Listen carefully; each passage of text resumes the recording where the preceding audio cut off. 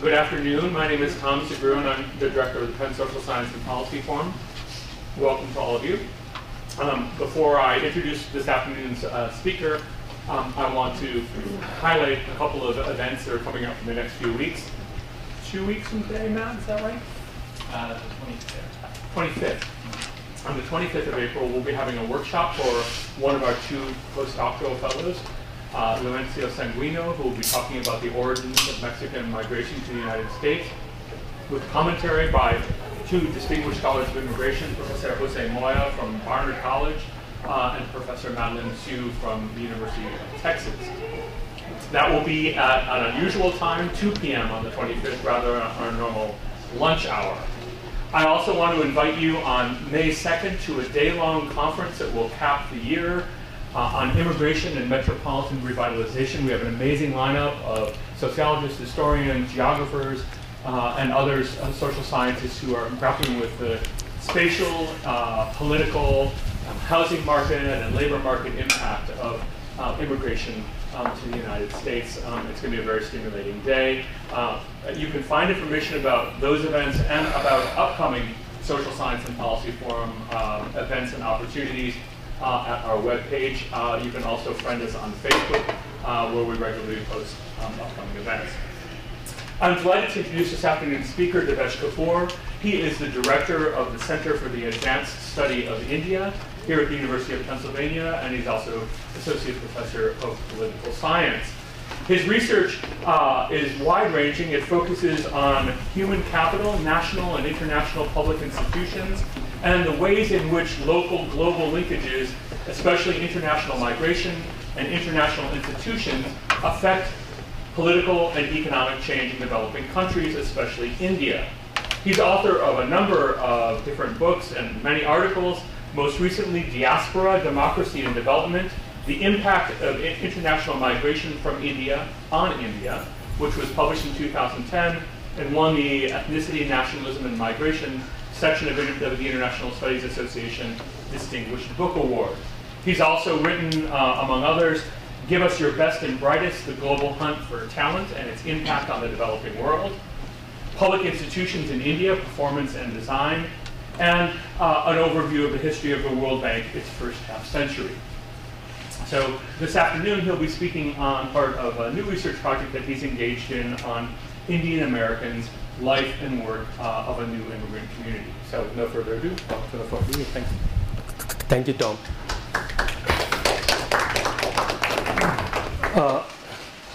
So this project is a part of a book project with colleagues Sanjay Chakravarti, who's a geographer at the Temple, and Nirvikar Singh, who's an economist at UC Santa Cruz, and with a colleague here whose name is not mentioned, who's a PhD student, Kapur Jadav, who's really helped me put this together.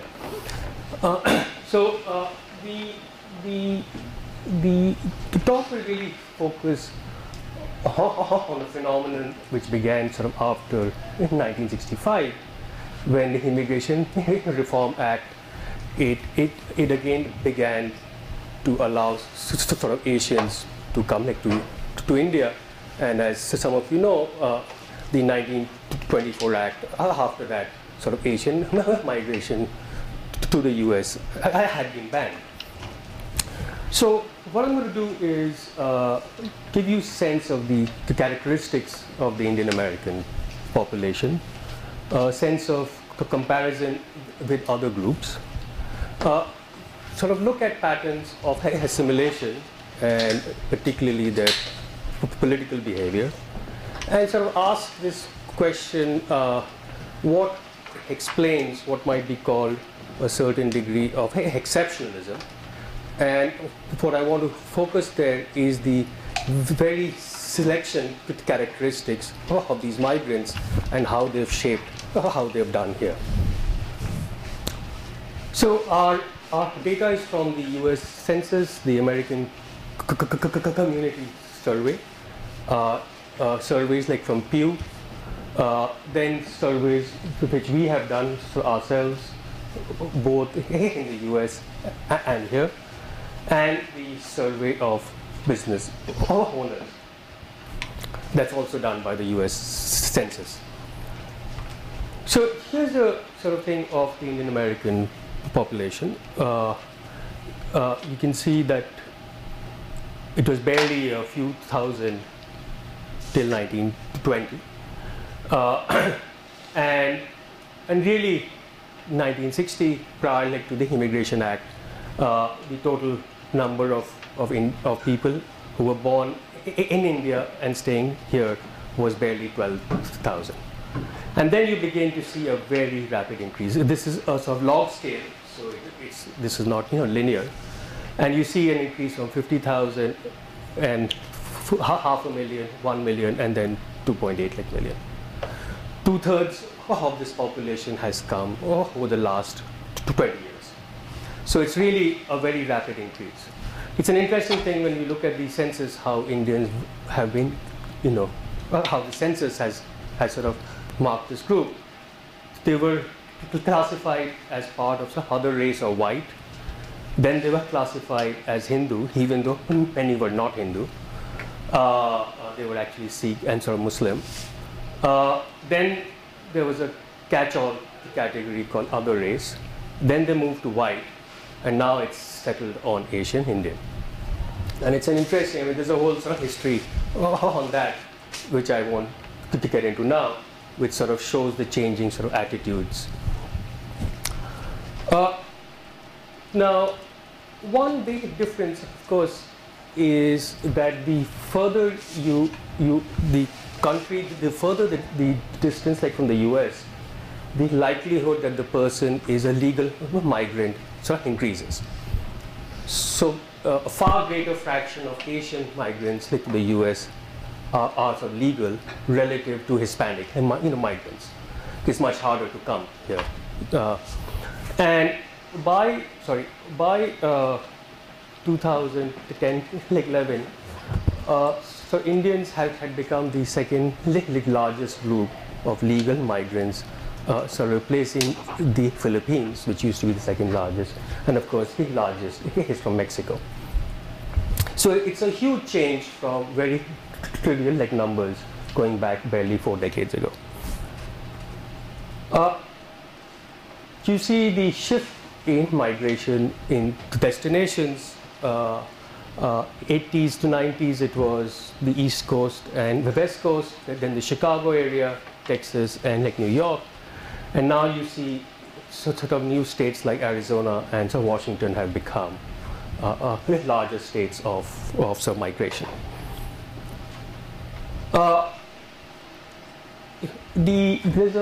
There are some issues with the US Census because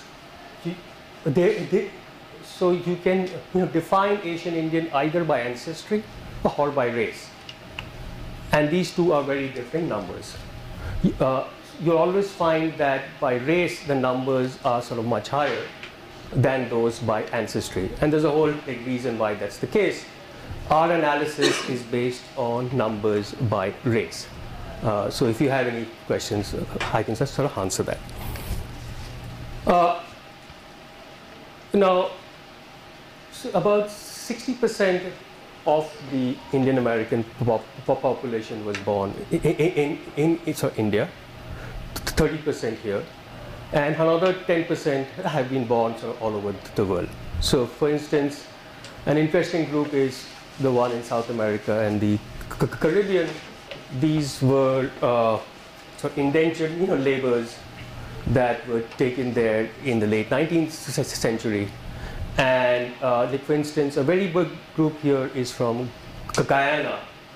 And after the US sponsored coup there in the 1950s, which toppled the left-wing sort of Indian origin president, so many Indian people of Indian origin from Guyana began to settle here and in Canada.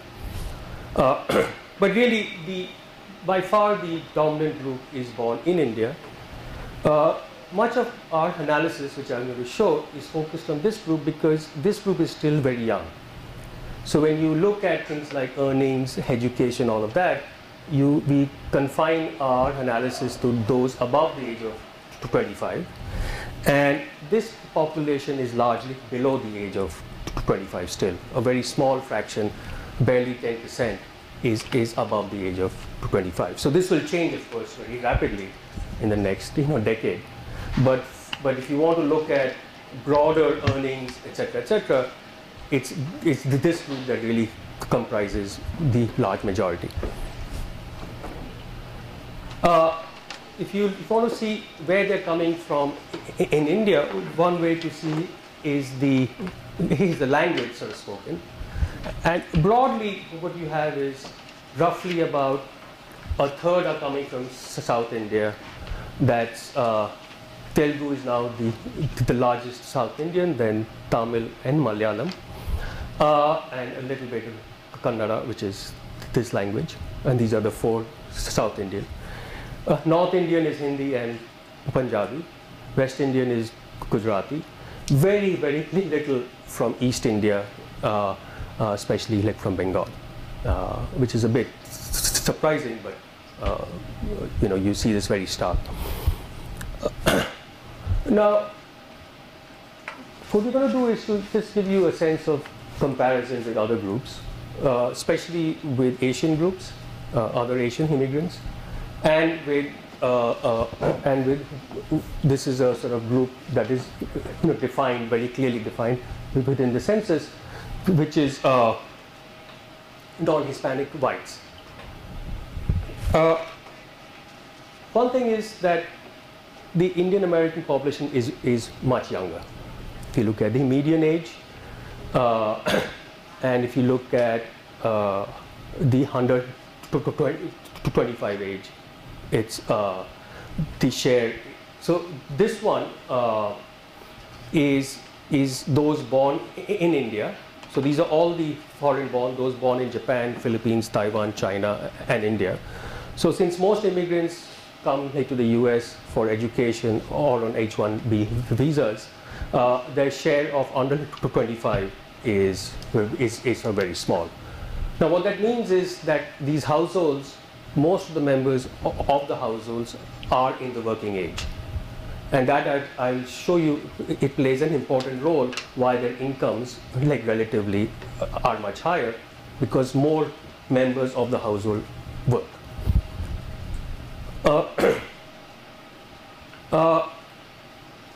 Very stark thing, they are the highest fraction of dual parents sort of household, and this partly reflects the social conservativeness of Indian society, that marriage is still very strong both in India as well as in immigrants here. That's why you see that the female share of household is the lowest. This is roughly a mirror image, this one, of this, right? So education, when you look at education, the group that most compares with Indian Americans is actually not Chinese as a whole, but the Chinese from Taiwan. So this is the thing that really stands out, right? That about 40% plus. These are, this is the racial grouping within the census. This is blacks, whites. This is all foreign born. This is China, Taiwan, and those born in India. And you see the same when it comes to college plus postgraduate, the share is even higher, right? It's really hugely different from the average American non-Hispanic white. And the closest group are people from Taiwan. So of course, we know that in the US, education is a very good predictor of income, and it's not surprising that both in median family income and per capita income, so Indians and Taiwanese have the highest of all immigrant groups, and much higher than the average sort of US incomes.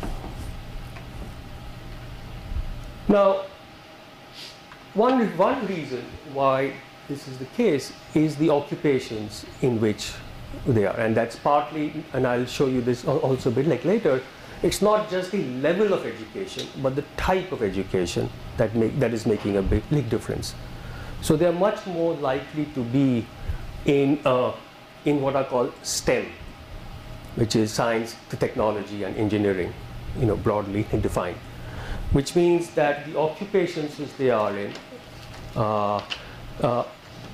which is especially this business science, they have a much higher share. So a much larger fraction of this population is in these occupations. Now, one thing which we are looking at, and this my colleague Ricard is looking at most, is what we are looking at is this large sort of entrepreneurship puzzle. What we find is when we're looking at the census data, that in Indian American businesses earn more on average than all other entrepreneurial groups. Their sales are also much higher than sales of firms established by other Asian immigrant groups. Now, this is a puzzle that is particularly great if one knows about the social composition of these migrants. These migrants really came from what are called the professional middle class in India. And as a group, by and large, though not everyone, these social groups were very wary of entrepreneurship. And entrepreneurship was actually frowned upon. It wasn't something you actually did. You got a good job, and that was what was the highest sort of aspiration. But what we find is that group, that same social group has now become very successful sort of entrepreneurs. And the question is why, right? How did this transformation take place? Now you can say, well, because the conditions for entrepreneurship sort of in the United States are much more favorable relative to that in India. So that being true, but then that should be true of all immigrant groups, not just like for this immigrant group. One thing we've been doing these surveys of these Indian business owners to get a sense of their backgrounds. This is just to show you that if you look at sort of Indian firms, so if you look at firms by size by different ethnic groups, if you go to the firms which are the largest or the highest sales, you see that the green is the Indian, it's sort of business owners, and they have a much higher share of firms which have $500,000 or more in sales, right? So they are much more skewed like to the right. This is the sorts of sectors in which they are in, and there are big differences between those who were immigrants and those who were not in immigrants. And non-immigrants are particularly high in so-called professional services, which is that you run a hospital, things like that.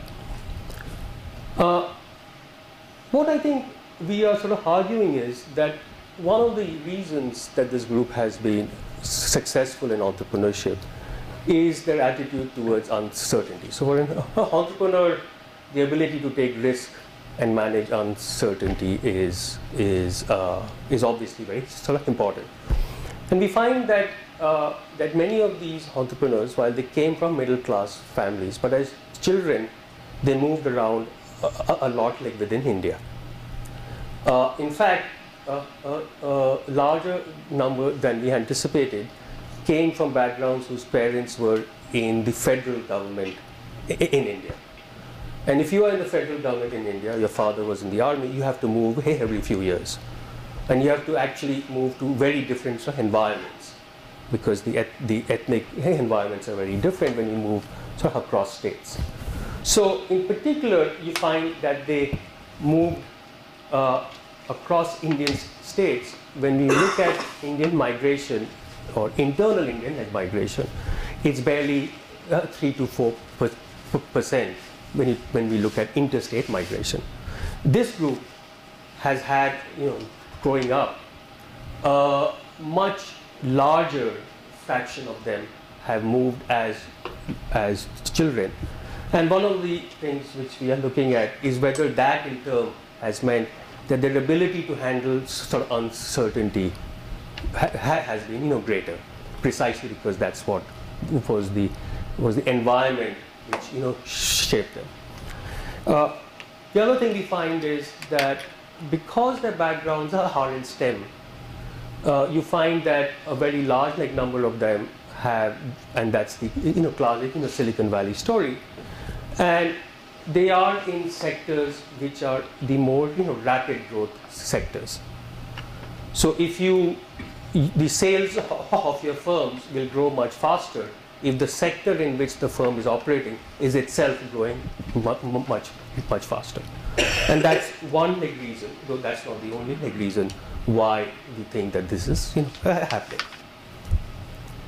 The other thing, and this is very much in contrast to Chinese, who have much the same education levels and science backgrounds, is the felicity with English. Right? This is from Pew's sort of Asian American survey, and this speaks English less than very well. About half of Chinese immigrants, that's the case, and it's about 1/4 in the case of Indians. And we know that to succeed in sort of labor markets here, so there's a fair bit of work on Korean Americans who particularly came in the 60s and 70s, who were trained in engineering and science, but their lack of skills in English often led them to start sort of small businesses, like especially these are laundromats, which is a classic Korean ethnic business. But it was nothing to do with their skills per se, but it was the language. And this is because of India's colonial sort of heritage, but also because I'll show you, who leaves India, that their skills with English are relatively much greater, which of course makes a big difference in sort of labor markets. Now, for assimilation, one thing which stands out is if you look at intermarriage rates, you see that Indians are by far these are lowest, and this reflects that thing about marriage. It's a socially still conservative group in some relative terms. And you see it's very high with Japanese, and it's by far the lowest if you look at Filipino, Korean, Chinese, Vietnamese, and Indian. So on this particular indicator of assimilation, it's still very low. If you look at sort of income and earnings, what I think is, so the usual story is that when immigrants come to the US, and this is the classic story, especially the early part of the 20th century, their average incomes are much lower than the average income of a US born resident. And then it's what we call a sort of regression to the mean, that over the next 2 generations, you gradually rise up from, and you see this mobility. And it's both spatial, you come to the inner city and move out to the suburb, but you also change your occupations. Your father was a policeman or fireman, a very blue-collar type job, and you gradually move up. And that was true of the Irish Americans, of the Italian Americans. Those were the stories. Here, what is different is, and we'll show you some stuff that Sanjoy, who just joined us, has done on the spatial, is that Indians, in a sense, move directly to these suburbs.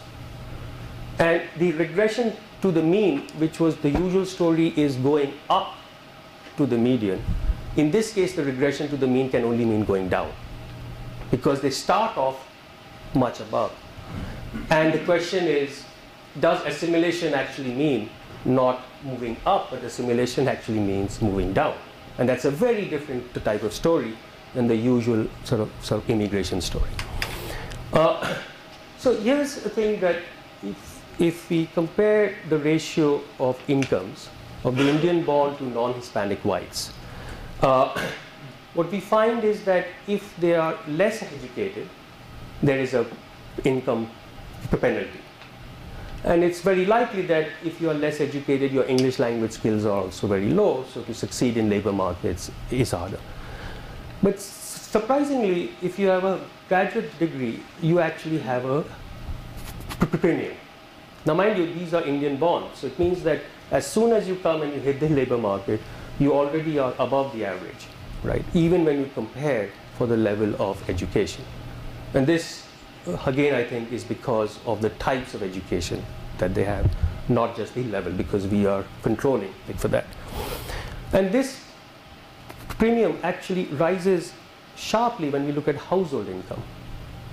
And that has to do with the fact that far more Indian households are far less Indian households are single parent, right? So that conservative social structure actually means that even in high school or lesser some college, the Indian born in each of these groups has a premium over the non-Hispanic white, non-Hispanic whites, so those who are US born, right? Which is something we did not expect, at least here, but when you look at the composition of households, it begins to make more sense. As you would expect, you might expect that this premium increases the longer you stay in the US. You have social networks, etc., etc. But it doesn't. It seems to be fairly constant after a decade. So you already come, pretty high up very soon. You have a premium. It rises somewhat, but not hugely. Now, the one feature and people ask is, to what extent are these higher incomes because of where you live, right? Now, of course, the causality runs both ways. You might live in a rich neighborhood or particular neighborhood because you're wealthy, or because you live in those type of neighborhoods, it has a wealth effect. So one of the things is that Indians are very spatially clustered. So about 2/3 of Indians live in 100 counties out of the 3,200 counties. So it's a fairly concentrated spatial concentration. But they are far less concentrated than other Asian groups. So this is the Indian figure. Bangladeshis are very concentrated. I think just in some New York, in Brooklyn, you have a significant fraction of the Bangladeshi population. You can see that the top 25 counties, 2/3 of Bangladeshis live in just 25, which is less than 1% of all the counties in the US. So while Indians are clustered, like almost all groups, they are relatively less clustered than other sort of Asian groups. What we find is that 4/5 of the population lives in counties that have a median household income at least one standard deviation, so above the mean. But what you also find very interestingly is where the poorest Indians live. And interestingly enough, many of them the poorest Indians live almost within handshaking distance of where the richest Indians live, which is California, which is basically the Bay Area, largely, and this part of the California, which is agricultural, like labor from India, which works in the farms, and is largely from Punjab and Sikh. Whereas in the New York area, which I'll just show you, it's those who live in Queens, and they live like next to the richest sort of zip codes, like New Rochelle, etc. And you see this is a sort of New York map, and this is where the sort of poorest Indians live, which is a part of sort of Queens. So you see also spatial clustering by, of course, income, which is hardly surprising. Now what we find is that when we control for all of these things which we say like matter for income, the education, marital status, here's in the what type of education you got, your occupation, etc., etc. We still find something that you cannot explain, which is there still is a premium And one of the things in this, of course, in all migration work is, which I'll show you next, is what we measure and show that there are selection effects are always on observable characteristics, whether it's race or gender, where you live, your occupation, your education, etc., etc. What you can't get is non-observables, right? Are immigrants, in a sense, as the saying goes, do they have more fire in the belly, in a sense? Are they more ambitious? Are those the guys who left precisely because they were more ambitious, right? That is much harder to get because, of course, you can only observe certain outcomes. You can't observe that sort of independently. Now, if you look at the political behavior of this group, right, you can think of it in how they vote. These are the sorts of ways that we are looking at their political behavior in campaign finance, because they're wealthy, to do the right, like more checks. Do they stand like for elections? Are they working more in the executive branch, etc.? And also the activism part. And if you look at the political affiliation, this was again from Pew. You see that Indians were the most likely group after African Americans, I'll show you, who are the most Democrat social group in the United States. This is when you compare US and non-US citizens of Indian and Chinese origin. And as you can see, when there's a lot of non-citizens, many more are independents. They still haven't made up their mind. It doesn't really matter sort of as much. Now, the puzzle is this. If you look at, this is again from Pew, right, that as incomes sort of increase as you go down, the support, like for Republicans, increases. It's a well-known thing that poorer Americans relatively vote for Democrats. Richer Americans relatively vote more like Republican. If you look at the Indian puzzle, there's no difference, right? There's absolutely no difference. And it is, now we have some speculation which I'll share with you, but we don't have a very good answer as yet. So, as I said, they are possibly the most Democrat-like leaning group after African Americans. However, because they are concentrated in states that are already Democrat-leaning, which is the East Coast and the West Coast, their voting influence is very limited. So their numbers are limited to begin with. And in the US, if you're a swing state and you're a swing voter, you will have relatively more influence. And of course, Cuban Americans in Florida are this prototype immigrant group that plays that role. Now, what I sort of said is, when we look at why they are so overwhelmingly Democrat, despite their much higher incomes, you would expect it to be different based on incomes. And we think that the answer is religion. And that there is a strong discomfort with the Christian right being part of the Republican Party.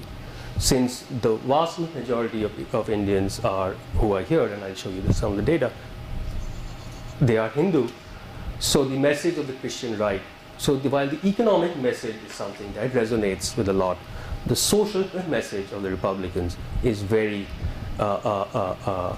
we don't have survey data to show that is the reason, but as we eliminated all other possibilities, this is. So if you look at the two most prominent Indian Americans in American politics, the two governors, Bobby Jindal in Louisiana and Nikki Haley in South Carolina, it's not surprising that they could only become that because they converted to Christianity. And I think that is symbolic of this uncomfortable fact of the role of religion in political life. We just still at the stage of gathering data on these, so it'll still take us a few months on this. But this is the sort of, and I'll end with this, an explanation why you have this, behavior, this sort of exceptionalism. And I think it can be sort of expressed in just one word, which is selection. And I'll show you that this group is exceptional in the human capital, that's all I mean by selection, is relative both to the population which they're moving away from, which is India, as well as the population they're moving into, which is the US. So if you think of who has left India, right? Migration like from India, which goes back to the mid-19th century. Actually, if you want, it goes back like to the Roma, like moving from India in the late 10th, 11th century, like to Europe, but that's a different group. So what we find is that over time,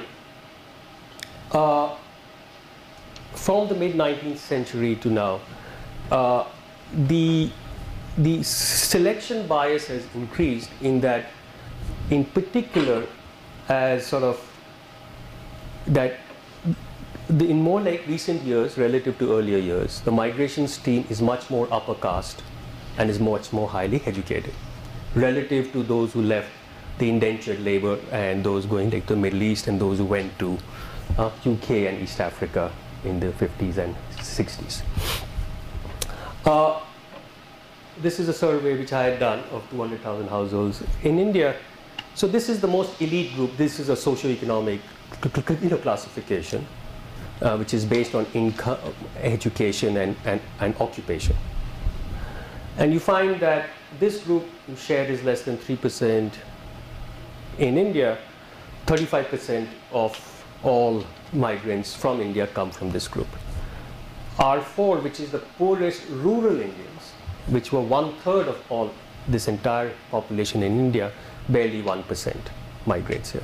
Right? Very different, I would argue, from the migration like from Mexico to the US. Right? So you see, right there, you see, if we look at immigration rates by levels of education, you see that if you look at 2000, if you have primary education, the rate is 0.1%.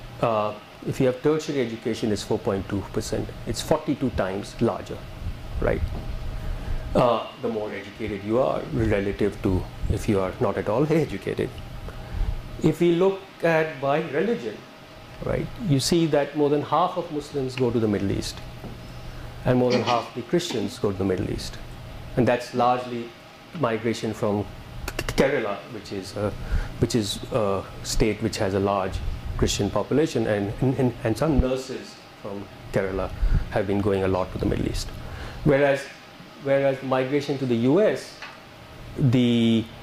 that's the dominant place for Hindu migrants. If you look at the caste, right, that about 70% of all the Indian American population is upper caste, and the share of the Indian population would be about 16-17%. Right? So it's again very heavily coming from this stream, and it's not surprising because since the Immigration Act, what it did was the barrier to entry was based, legal immigration for a long time was by skill or education, and the upper castes had the hegemony over higher education in India for the better part of the 20th century. So they were best equipped to take advantage of this. And once you have that, then of course you have family migration and all of those other things, and the social networks. It's also the case that the changing nature of politics within India, where the upper caste began to lose their power in India, made moving out of India far more attractive. Now, if you see the selection effects now, right, now you can begin to see, right? This is, if you look at college degree and graduate degree, comparing Indian-born, China-born to non-Hispanic whites. This is again back like the US like data, right? And you see college and graduate degree of Indians compared to the white population of the US, right? Huge changes. what is interesting is that this advantage persists in the second generation. In fact, the second generation college degree or a graduate degree is more than like 90% of the population, right?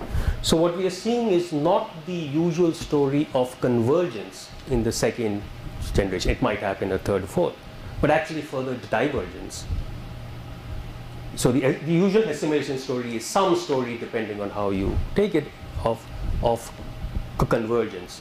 But this story, with this like data which we have, seems to indicate that it might be the sort of opposite. And I think here's the sort of selection story in a nutshell, if you focus here, right? So this is the Indian born sort of in the US. So those who were born sort of in India but living in the US, those who have a college like degree, and that's about 3/4 of the population. This is the population in India that has a college like degree, and that is about 8%, right? So it's from this group that you're selecting this group, right? This is the people with college degrees sort of in the US itself. So this group is moving into this group, right? And that's why you see that it is selective, not just from the population. It is highly selective from the population it is moving from, and relatively selective compared to the population that it is moving sort of into. And it's not just the level, but as I said, if you look at the science and engineering related degrees, which is STEM and STEM like related, you see that relative to non-Hispanic whites, it's a much larger share, right? And again, it's a selection story. If you look at it, in this field, which is computer science, engineering, and the occupational structure of US workers, the Indian born, it's almost a third, right? And this is the native born, which is 4.4%, right? And that's, of course, the sectors that have the highest growth, the highest income growth, et cetera, right? It's again, it's almost sort of 8 times the sort of ratio. And I think this is the final slide. The reason you have this exceptionalism and why because we're really comparing two varied distributions, right? So on average, the human capital in the US is higher than the average human capital of the Indian population, meaning those within India. But what we have is, from the Indian population, we are drawing from this particular tail end of this distribution, and that tail ends, the average of that tail end is of course going to be higher than the average of the US population, and that's what is really driving this phenomenon. Thank you. Well, we have ample time for questions, so would you like to Sure. field questions? Great. So please jump in with questions.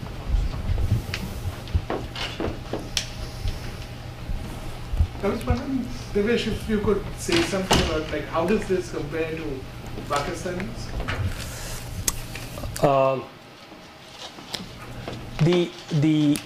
The relative size of the Pakistani population in the US is considerably less. It's about 1/6. So it's about the ratio of the populations of the two countries. In terms of all conventional indicators, which is education, income, it's relatively much less. Yeah. Yes. I would propose that for most Americans, and India is one country. India is like Europe. Europe is called a continent.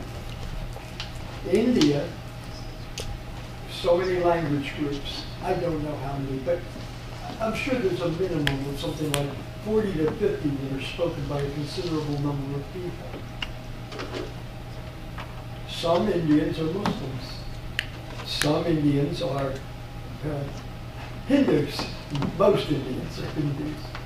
Some Indians are Christians. Then you have these language groups, and they're not necessarily congruent with a particular state, because India is divided into states. What I'm trying to talk about is how difficult it would be for Americans to grasp the complexity of Indian society. And additionally, certain things that exist in India exist in both Bangladesh and Pakistan, and there's also caste difference, which is something that is quite a different experience than a class difference. And there could be class difference as well as caste difference.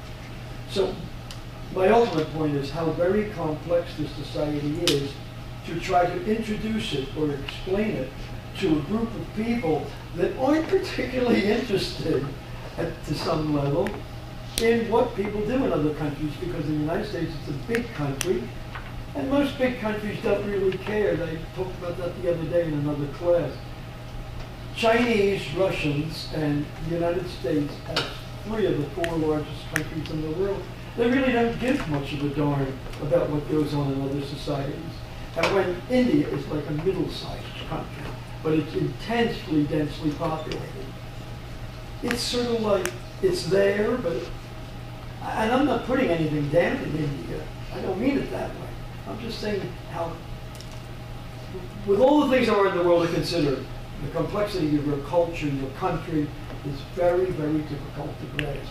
I'm struggling with some of the stuff up there, and I try to learn about India. That's an observation I'd like to make.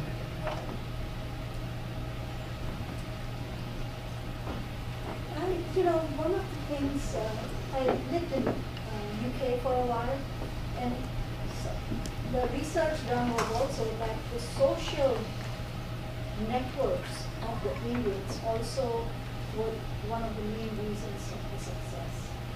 I didn't see any of that in the research. Well, from the sorts of data we have at least looked at, like right now, you can't get, the US Census doesn't really allow you to get those. I think that requires, which we are also doing, a different type of work when you talk to entrepreneurs. How did they raise the initial round of funding? Was it from financial institutions or from their social networks? And that's where you begin to see these things really begin to matter. Because my husband is professional. He came as a student and he worked, and he of course is highly educated. There are a lot of family. I come from East India, West India,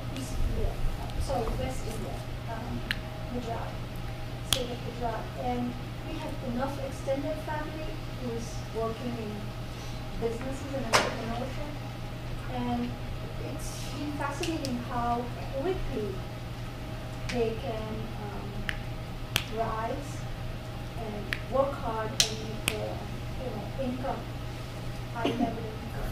Well, that's the one group, which is about 15%, which stands out. So we know, for instance, that something like 40% of all motels in the US are owned by this small group.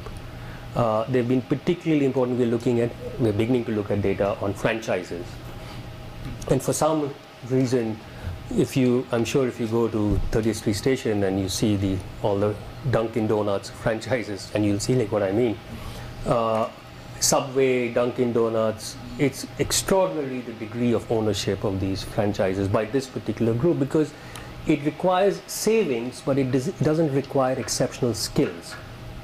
So you see that the relatively lower educated Indian immigrants, their entrepreneurship paths are very different from the entrepreneurship paths of those in New York or Silicon Valley. But this is a very large group, and it's a very wealthy group.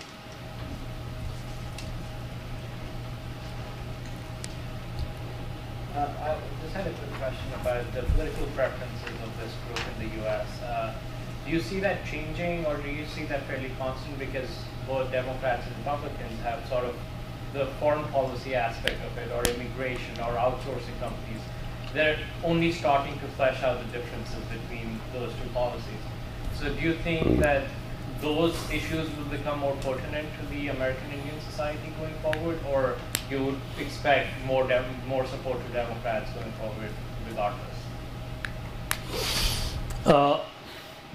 I think there is relatively more constancy in foreign policy towards India than one might think. It changes somewhat, but not that large enough to really shift, voting preferences. And it's not clear at all that voting preferences are based on foreign policy attitudes towards India, as opposed to the overwhelming dominance of domestic concerns, which is true of all Americans, right? Generally, it is the domestic concerns that drive voting behavior. It's only in very exceptional cases that foreign policy or security becomes that important as to shape voting behavior. So I think my own sense is that,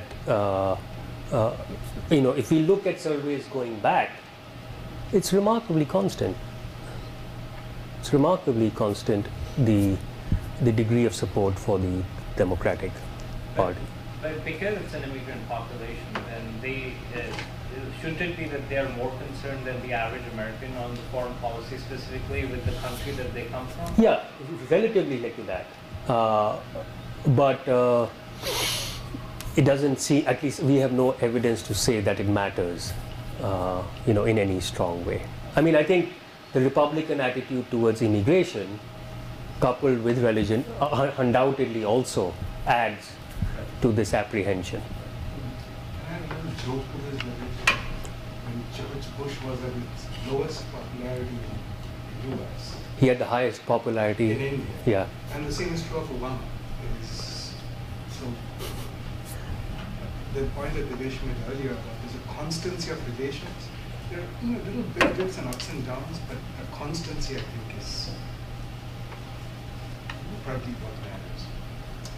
I guess the next question. Hi, that was very interesting. Thank you.